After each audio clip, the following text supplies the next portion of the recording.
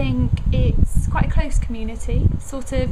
I think the thing I really like about where I live is it's quite, even though we're in the centre of Bristol, it almost feels like you're in a bit of a village. So it's quite a close community, quite villagey, quite a family area actually. So sort of more, sort of, I suppose, whole houses, and yes, quite a family area. Really.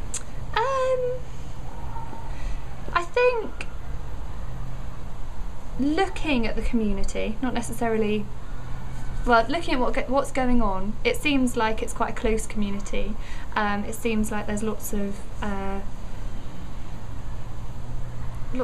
they definitely work together, whether it's art trails or whether it's sort of, I suppose, villagey, almost like village events.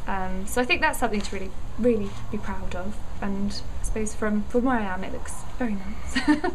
I think in the same way that's a bit of a challenge as well, because I'm not from the area normally, well, originally, so they're a little bit, I suppose, a bit like they're not the most open of communities, I think. So to someone who, I live in a flat in the area, which is an instant, a bit of a no-no, particularly I think when the building that we lived in was a big family house, and now it's a flat, so I think that hasn't gone down very well with the community, although we didn't develop it. But yeah, so I think that's a bit of a challenge, some maybe because they are so close. But I think it might be nice if they were, I suppose, thinking about that, if they were maybe a little bit more accepting. They're quite family based, and so sort of couples or younger people, if you're not from the area or living in one of these terrible flats, they're not some are welcoming, but some can be a bit, yeah, a little bit reluctant, I suppose. So that would be nice, because there looks like there's so much going on, but we're sort of on the edge of it, I suppose, sometimes. So